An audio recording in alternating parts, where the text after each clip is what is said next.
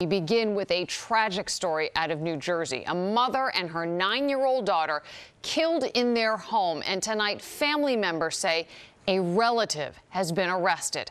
New Jersey reporter Tony Yates is live in Roselle with our lead story tonight. Tony, this is such a sad and disturbing story. Incredible. It's just horrifying. You know, we spoke to Tasha Scott. They call her the strongest voice in the family right now with such a tragedy. She says the family was frantically searching for Keisha Morrison and her young daughter Kelsey yesterday when they finally got the call from police.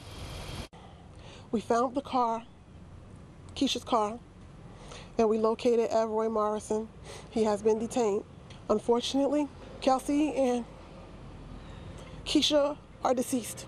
Tasha Scott says her brother Gary is loving that he adored his wife Keisha, their daughter Kelsey, and the rest of their older children. A blended family. She says giving was in his heart, which is why she says he did not hesitate to let his half-brother, Eyewitness Morrison, live in his basement for 2 years because he was down on his luck.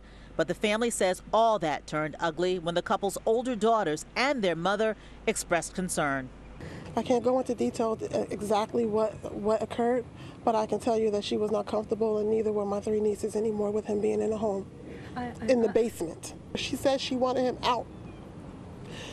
He said he would leave before the end of the month, but he didn't. He didn't leave. He murdered them. We are awaiting official word of any charges from the Union County Prosecutor's Office. Eyewitness Morrison, we can say, was taken into custody yesterday in Maryland.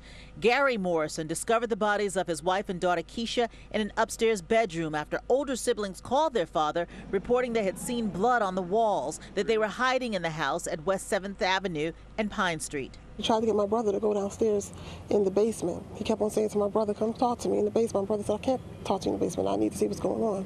According to the family, that's when he discovered his wife and child wrapped in sheets and stuffed under a bed. By that time, the family says the brother took off in his sister-in-law's car. Kelsey was just 9 years old. Her birthday was this coming Sunday. We demand justice for my niece. We demand justice for my sister-in-law. The family says that Keisha and her daughter were killed with an axe. As for Eyewitness Morrison, he is still being held, as far as we know, in Maryland. Once again, we are waiting word from the Union County Prosecutor's Office about its investigation.